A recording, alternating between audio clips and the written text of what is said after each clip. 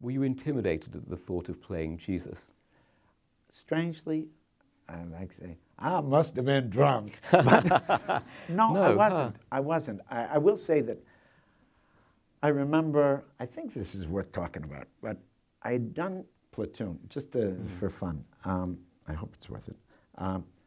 I had done Platoon, and I got nominated for an Academy Award, which was really a big deal for me, and still is, but I mean, in this particular, this was the first time I was nominated. And after that, even though I didn't win, I was nominated, and I got offered all kinds of things. And I was kind of overwhelmed by it, because I kept on looking at stuff and said, well, this is great, this is a great opportunity, but I don't feel it, it's not right for me. And I waited a long time, because it felt like they were indiscriminately throwing stuff at me because I was a new face. And they could get things going because people were starting to talk about you as a new face. So I held out for the right thing. And the scary part is that almost a year went by and I didn't work. Wow. Kind of an Oscar curse, you know? And then finally I thought, I got to get back to work. I was working in the theater every day, but I mean, you know, and touring, doing lots of stuff. But as far as the next film project, so finally I thought, I got to get to work. And I found a script that was a very good script.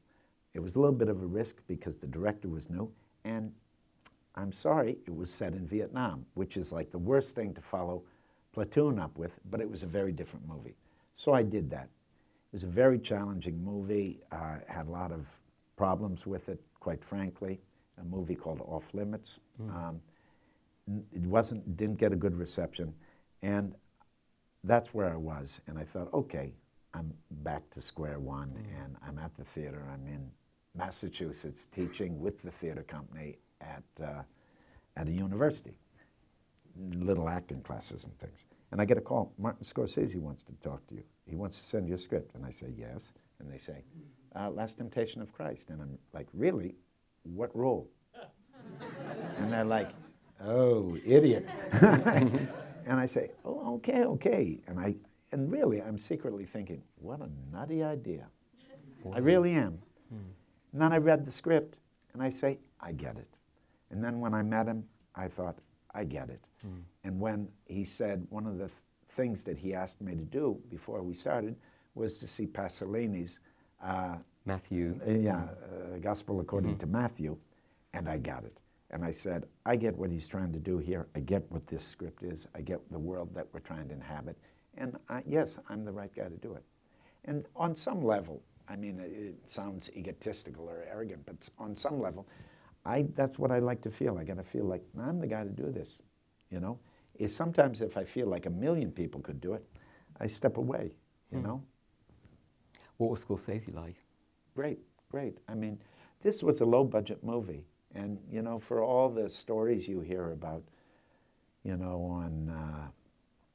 on the one with Liza Minnelli and Robert De Niro. New York, New York. New York, New York. You know, 100 takes and all that. We were going 2, 3, oh, really? 3 takes. Yeah, because it was a low-budget movie. But he's a master filmmaker, and he had it all in his head. And even though we had very limited crew and resources, it was very clear in how to shoot it. So I think the brisk pace actually helped us because it took us away from sitting on it or developing too much pageantry. It really forced us to be essential and direct with what we were doing. Here's a guy who he was at one great, point though. I loved him. Oh, he'd thought of being a seminarian at one point. Oh, yeah. Did you have conversations with him about who was Jesus? How do I play this role? No. No, because this story is really, the beautiful thing about this story, I had to cleanse myself of all that dialogue.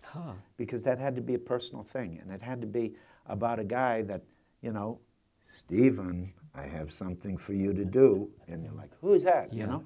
That's basically where it starts, you know? Listen, I'm writing here, I'm doing these talks, you know, I'm teaching, whatever. No, we have something else for you to do. You know, it's like that. I'm not ready. I'm not ready for that challenge. Me neither. Only in pretend. Yes. No, I'm ready. No. And this is about the human Christ. I mean, and I it's must reactive. say, it's a passive role. Stuff is being acting on him and he's reacting. So you want to not, I mean, it was natural that you wanted to show up as blank as possible.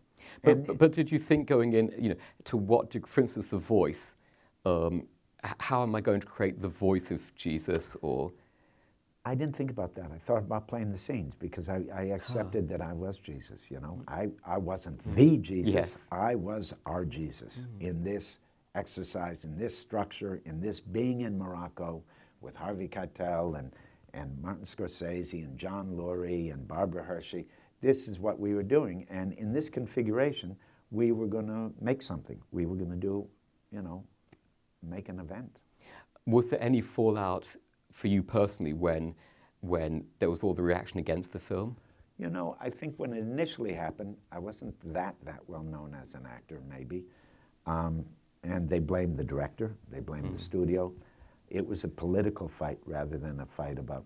So, you know, I always think people think actors are whores, they'll do anything. So they that helped. No, they really didn't blame me, I don't think. But I will say on a couple of occasions, as recent as a couple of years ago, people have not cast me because I did that role. Wow.